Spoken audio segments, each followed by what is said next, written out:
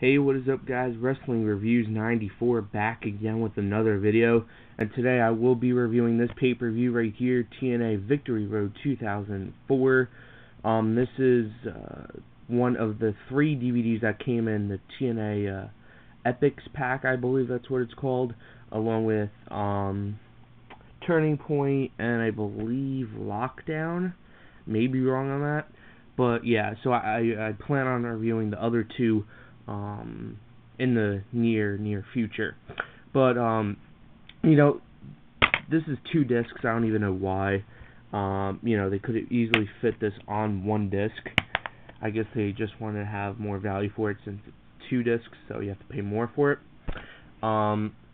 So I'm just gonna run down some of these matches and just review them basically. Star ratings, everything is in the description box down below. Alright, so we start off the night with the 20 Man X Gauntlet. Now, I thought this was a great opener, and a great match as well. You know, it's basically one big spot fest, but you really see the talent, and it really resembled how awesome the X Division was back, you know, in the early stages. Nowadays, you know, it's not even close to what it used to be. But the talent you had in here was unbelievable. You had Alex Shelley, Chris Sabin, many more. You had you even had Matt Sydal, also known as Evan Bourne. You had La Park, also known as La Parker from WCW. I mean, you had a lot of star power in here. But yeah, I believe, what's his name, Victor Garza or something like that. I don't know, some scrub I've never even heard of won the gauntlet. But it was, what a gauntlet it was. I really enjoyed that. 4.5 stars. That was the match of the night, without a doubt. I mean, it was just phenomenal. The next match we had was the Naturals, Kid Kash and Dallas versus Ron Killings, Johnny B. Bad, Erik Watts, and Pat Kenney. Now, Dallas, a.k.a.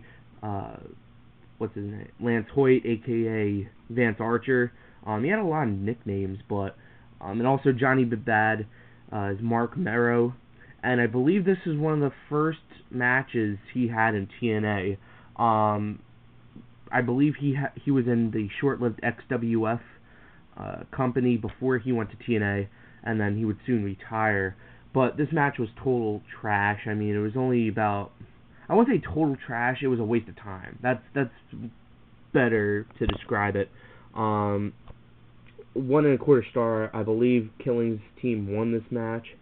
But yeah, it was just stupid. It didn't need to be on this card. And the one thing that really hurt this pay-per-view was the time management. This got about 4 or 5 minutes. Fine. But the thing is, guys, I mean, some of these matches didn't need to be on here. Like the next match, which was Mascarita Sagrada versus Piratita Morgan, I believe his name was. And it was a midget lucha libre match. I mean, really, does that need to be on the card? And that got nearly 3 minutes. You could have easily done away with that, gave it to any of these matches at all. But yeah, it was just total crap time management. That really killed this pay-per-view for me. But yeah, that midget match was a total friggin' disgrace. That was a dud. It was horrible.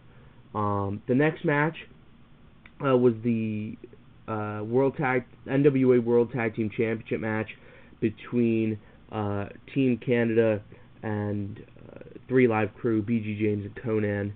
Now, this match was okay. I wish it would have got more time. I think it only got around 6 minutes or so, but you know what, that's unacceptable. I mean, it's a tag team championship match. It's not like some random tag team match or another match. You know, it's for a title. It should have got more time, in my opinion. But for what it was good. 3 Live Crew became the new tag team champions. 2 stars. It was a good match. I wish it got more time, though. And then we had a random Piper segment, which is basically Piper's Pit, but it was called In the Pit with Roddy Piper. Now, I don't know why this was on here. and it was supposed to be a surprise guest. Turned out to be Jimmy Snuka. Piper wanted to reconcile with Snuka for, the whole coconut incident, and Snuka wouldn't do it. So here comes Kid Kash. Kid friggin' Kash, and starts calling out these legends. I mean, okay, earlier in the night he did call himself like one of the greatest, so I guess it's understandable, but come on, it's friggin' Kid Kash. I mean, really, it was total trash, and then couple guys came out, attacked Piper and Snuka, and then Kid Kash hit I don't know. He hit with Sanjay Dutt with the coconut. I mean, it was totally random. This was a bad segment overall. It was just a waste of time. Trinity versus Jacqueline. Now, Jacqueline was the mystery opponent that was built up. This was once again a waste of time. It went about 2.5 minutes or so, and Trinity went over. I mean, you would think that Jacqueline would, because, it was her TNA debut, but I don't know, guys. The booking didn't make any sense there. Monsters Ball match, and that was a half a star. Monsters Ball match, Abyss versus Raven versus Monty Brown. I liked how this was built up. Basically, they had these guys locked in some kind of psychiatric room, with the padded walls and whatnot. No food, no water for 24 hours, so it made him seem like a monster when they actually wrestled. This was a above average match for the time it was given. It got 8-9 minutes. I would have loved to see the Monsters Ball get at least 13. I mean, come on, it's a Monsters Ball match. The spots could have been a little bit better. I mean, you had your typical Abyss tack spot, but, that was about it. And then also the ending where Monty Brown pounced on Raven through the table, and Monty Brown got the win. But still, the spots were very, very short. It came up short, basically. That's what I'm trying to say.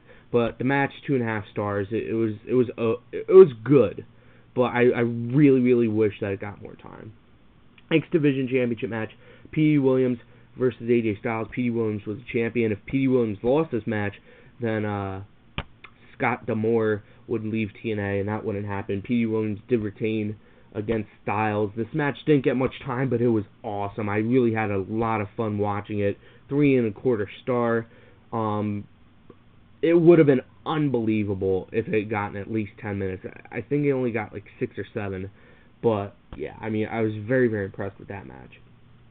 Elimination last team standing match between Triple X versus America's Most Wanted. This match was unbelievably disappointing. Now, I really like the stipulation, but the thing is, guys, it was just very off-tempo. I mean, there was botches. At one point when, who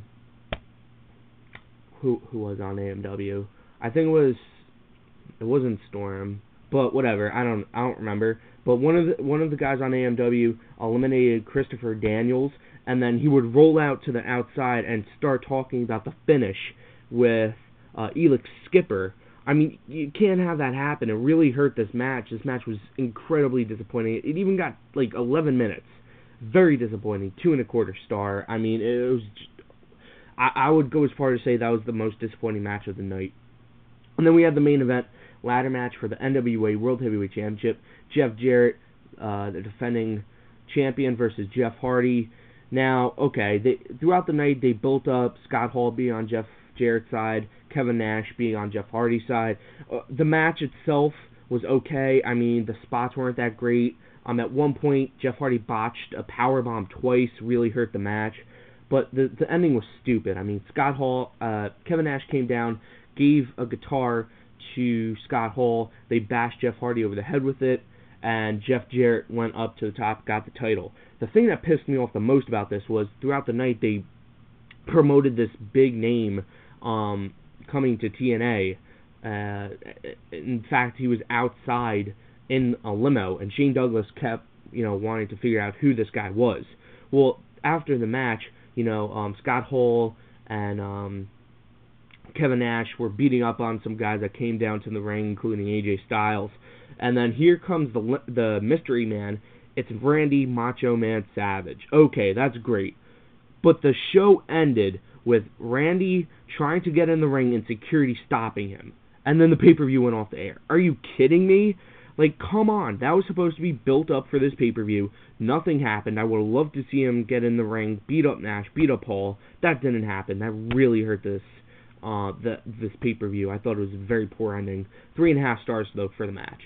Overall, the pay-per-view, not so good. 6 out of 10. I really don't recommend this pay-per-view. I think it was total garbage, really. It was TNA's first 3-hour event, so whatever. But yeah, guys, that's it for me. Thanks for watching. Give me your thoughts on this pay-per-view if you've seen it in the comments. Thanks for watching, guys. Hope you enjoyed this video, and I'll see you guys later.